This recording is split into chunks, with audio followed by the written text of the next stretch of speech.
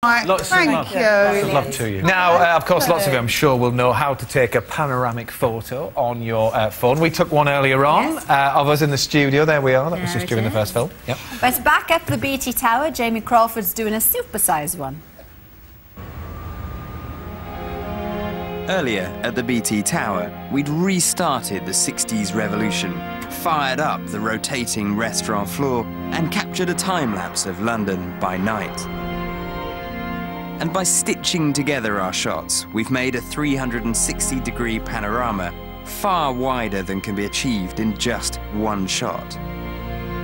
But I'm not the only one to spot the tower's unique photographic potential, because a team of specialist photographers led by Geoffrey Martin are setting out to create the most detailed panoramic image of a city ever made.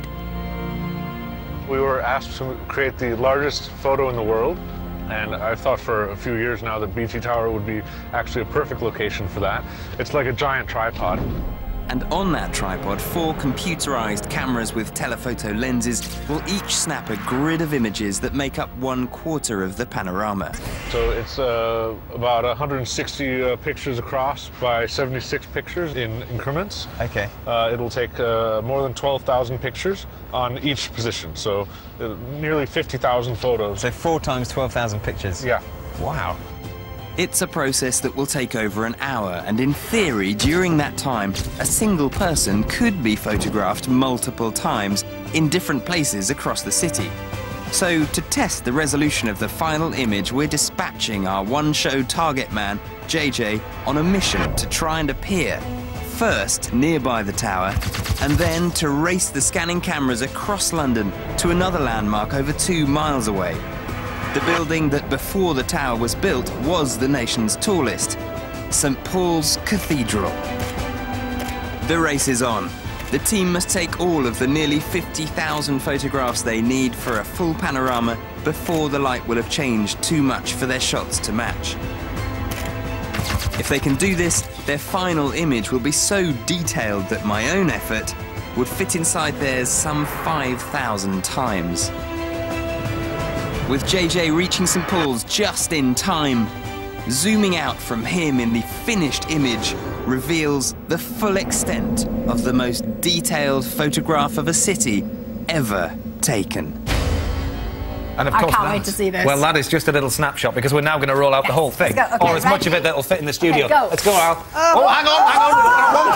We've gone wonky. We need to go level, because otherwise we'll never get it all in. Here we go. Look at this. This is absolutely extraordinary.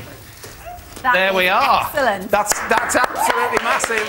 It's good. Come and have a little look, look.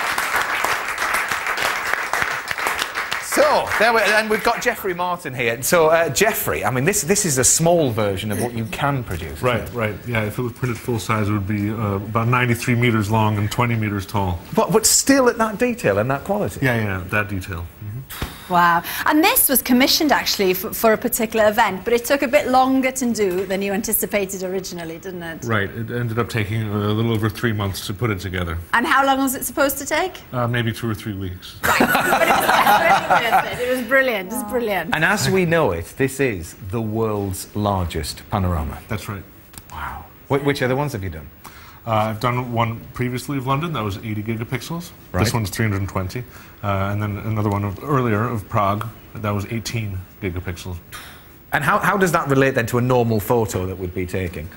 Well, this is made out of about 48,000 individual photos with an SLR. Okay.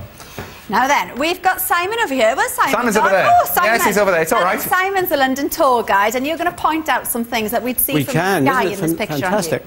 We can start with the old and go to the new, because over here we have the One Show. Yes,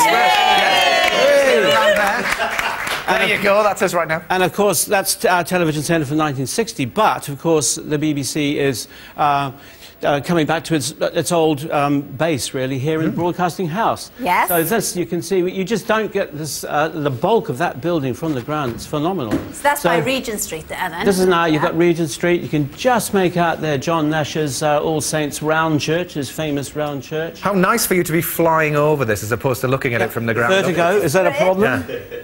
And coming down here, this is all Fitzrovia, fantastic, look at it. And here you've got this wonderful site here, which this is the old Middlesex Hospital site, and to actually walk around that, of course, you've got a big fence around it. Simon, this is perfect wallpaper for your bedroom, isn't it? It's wonderful. Anyway, thank you so much.